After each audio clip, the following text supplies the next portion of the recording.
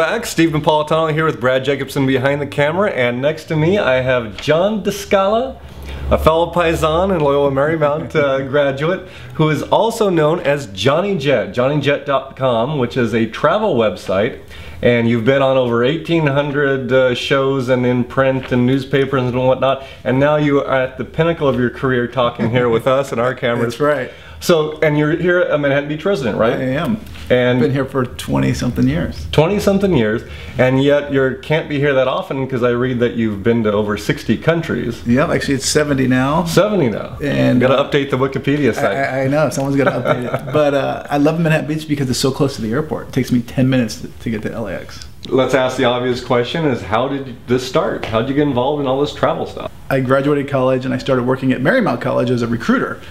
And usually when you're a college recruiter, you're just driving around to like Fresno and Bakersfield, but everyone quit. So I got all these territories. So I was going to Hawaii 3 times a year, New York, New Orleans, Florida, everywhere. And I started learning all these different tricks on how to, fly first class for cheap and stay at really nice hotels for really cheap. So I started, email was brand new, so I started sharing it with all my colleagues they hired. They hired all my friends.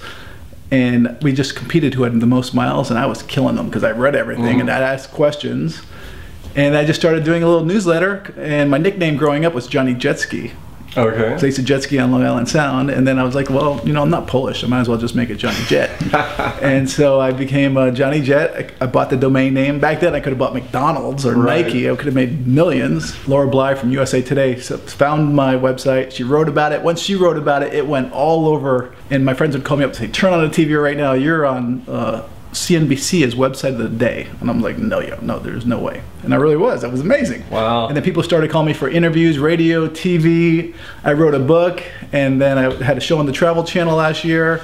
So it just keeps growing. The number one tip I have always is to be genuinely nice to everyone. The people you call on the phone, the gate agents, the flight attendants, because no one's nice to these guys. So you got to be nice. So I bring 2 boxes of chocolates, 1 for the gate agents, 1 for the flight attendants, and sometimes 3, 1 for me. If you stick to one airline and try and maximize your miles that way, because once you become an elite frequent flyer, usually around the 25,000 mile mark, you get all kinds of perks. So you can get upgraded for cheap, sometimes free, depends on the airline, and you also have to fly off peak, so that's another tip. So you don't want to fly when all the business travelers are flying, because you're not going to get upgraded. We want to be impartial, but is there one airline over others? Well, Delta has a good frequent flyer program in terms of getting free upgrades, but they have the worst program in terms of redeeming them. They charge double what everyone else charges. So American and United are usually generally better in redeeming your miles. And you can book them last minute too, which I like. The cost of fuel is so expensive. And when it's high, they do not make any money. So they had to come up with ways when the fuel prices were really high to make money. So they started charging for bags, and then they started charging for food. Some airlines charge for carry-on bags now. So I should mail my luggage ahead of time. It might be cheaper. Actually, that's a good tip. I tell people that. Not only is it cheaper because when you travel, you don't have to pay the airline baggage fees, but when you land, you don't have to stand around, wait for the bag to come out, which if it ever does come out, and then you can take public transportation.